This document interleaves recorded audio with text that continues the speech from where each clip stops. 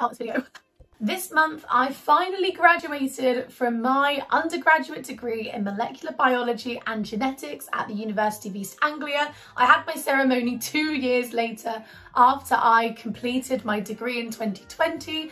Thank you, COVID. So this has inspired me to make some videos all about why I believe that you don't need to go and get a master's to work in the field of computational biology, genomic data science, fun times. Hi everyone, welcome to my channel. This is Genomics with Georgia.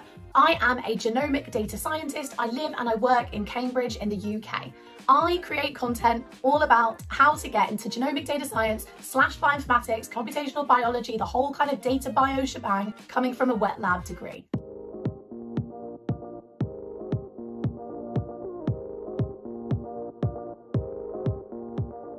Hey guys, welcome back. This is Genomics with Georgia, and on today's episode, we're going to be talking about why you, yes, you, do not need, and I say need, you can have one, it's nice, but you do not need a master's degree to get in to genomic data science. Oh, can't even say my job title. To get into genomic data science or bioinformatics. So if you want to get some reassurance, or if you just want some more information about what it is like to be working in science with just an undergraduate degree, and yes, we do exist, thank you very much. You clicked on here because you're probably thinking, how do I get into science without a grad degree? Surely that doesn't work. Well, I'm here to tell you, yes, it does.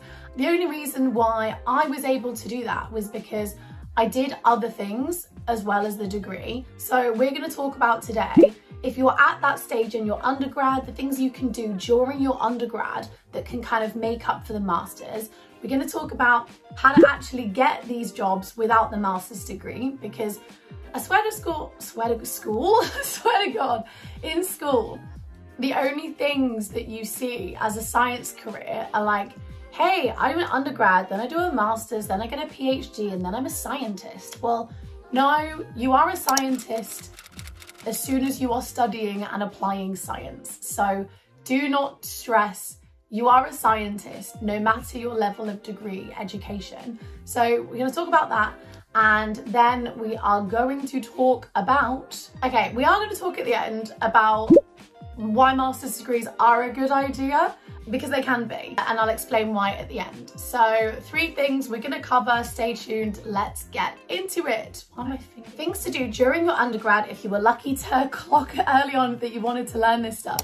Things to do early on in your undergrad to make up for not having a master's. So first and foremost, in your undergrad, if you are lucky enough, and I say lucky enough because I wasn't, if you were lucky enough to have free summers during your years, semesters, terms, during your years of your degree, utilize them wisely, so wisely. If you are able to, well, first of all, if you need to work like I did, work hard and work well, and try and work in positions that give you other soft skills that are better for your future scientific self that does exist, and you will get there soon. So work really hard, take on extra responsibilities, and make the most of that time, because even if you don't have the option to like volunteer and do free things because you have to pay bills like most people do, just make sure that whatever you are spending your time doing, still view that as an experience that contributes to the person you put yourself forward as when you graduate.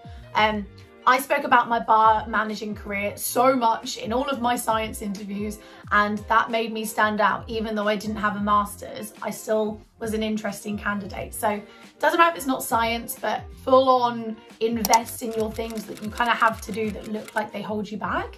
And secondly, I mean, we've said this before and I'm going to say it again, the moment you realise you want to learn to code, that's when you start learning to code. So coding takes time to, like, it's like a little ball like rolling, and suddenly you're like boom, boom, boom down the hill, like I can do it now. But you've got to start, and it's a bit slow starting, right? So you just got to start as soon as you can. Videos with courses that I did, I'll do some more videos about tons of other courses you can go into, but essentially If you want to learn to code, start learning to code now. Go take some online courses. So I think one of the main things when you are trying to bulk out your experiences as an undergrad is remember that when you go to sell yourself as an applicant, you're selling your potential. So you're not, you don't have, a ton of experience to be like, hey, look, I improved X, Y, Z by Z amount. And, I did all these amazing things and that's why you should hire me. You're selling your potential, right? So make sure that your experiences that you're building up prove to people that you're a quick learner, that you're resourceful, that you think on your feet, that you have the ability to come into an institute and adapt and learn and take things on board. Remember, you're selling your potential. You don't have to be the finished product, and you're not. Like, you're just a grad. So you don't need to worry about having everything down. You just need to show that you're willing to learn, you started to make an independent effort on your own to learn, and that you have the potential for this company or institute to get you, to train you, to mold you, and to make you great for them and for yourself. So that's how you can kind of substitute your undergraduate experiences, even if you don't have a master's degree. So point number 2, and point number 1 was a little bit rambly, so we'll try and make this a little bit quicker this time. So point number 2 is, how do you actually get the job? So now you think you're ready to apply, but how do you get them? Because you're right, 9 times out of 10, you go on LinkedIn Jobs or you go on Indeed, and all of the job descriptions for the jobs that you're looking at say PhD or equivalent experience, Masters or equivalent experience. None of them say undergrad is fine. But the important thing to remember here is, and I can't stress this enough, and especially to my ladies out there listening and watching, there's a really scary statistic. When women and men see a job advert, a lot of women will not apply for that position unless they fill the majority of those criteria. And a lot of the time, all of them. Whereas men don't have that lack of confidence, and they will still apply for jobs even if they don't fit the criteria. So I think, how do you go about getting these jobs that require a master's? Well, here's the thing. You apply. You just apply for them, because there are so many people out there, and I can't stress this enough, who don't satisfy all of the job requirements. They apply for the job.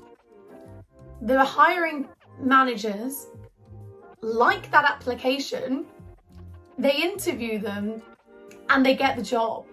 So you don't have to have all of the requirements on a job spec to get it or to apply for it. So you've got to apply for these things, otherwise you're not going to know if you're just not going to know if you were suitable or not. And what's the worst thing that's going to happen? You don't get the job. So genuinely, if jobs say we're looking for a master's degree, and then you come in with like, hey, I've got an undergrad, but times are changing, and I've done this course, I did like this project on my own, I like this, and this, these are my interests, I'm a really quick learner, here are the skills, like the reason why your company aligns to my values is this, and this. Why wouldn't they want to give you a chance? So times are changing, and sometimes job specs can be a little bit out of date, but I've already seen a difference. So years and years ago it was PhD or something. Now they're going masters or something. So undergrads, we're having our time. The time is now. You can learn these skills elsewhere that can get you these technical roles. You don't need a graduate degree. And how do you get the job? I'll say it again, you just apply for it, okay? Don't be intimidated by job criteria. You don't need it. You can do it without it. Because I did it without it. My job spec said graduate degree, but here I am, I got in the door without the graduate degree, and I promise you, you guys can all do the same. It's so possible. So just apply. So guys, last but not least, I just want to say, sometimes masters are a good idea. And I just want to caveat this video just to stress the fact that if you finished your undergrad and you had no idea that this was a field you wanted to go into, you have the money to go and do a master's, lucky you, then definitely, if that's a way that you can get the skills for the job that you want, go and do that. But I think it's really important to remember that, so in the UK, if you're what are we called when we're a UK student? home student? Yeah. If you're a home student doing a master's in the UK, the government will give you a student loan that will cover usually most of your tuition fees, but it won't cover your living costs. So doing a master's in the UK is kind of only an option if you have money that can support your living costs or you work full-time to finance your life and do the master's. And not like, that's just, I loved working full-time during my undergrad, but I can't stress enough how detached I was from the science because my whole time was spent running a bar. So working full-time while doing an education is hard, and like let alone working full-time and doing a master's. So massive respect to the people that work full-time and do a master's. I applaud you. But I just really wanted to put out there today that there are other ways to get those skills that don't ruin your mental health in ways that doing that lifestyle can.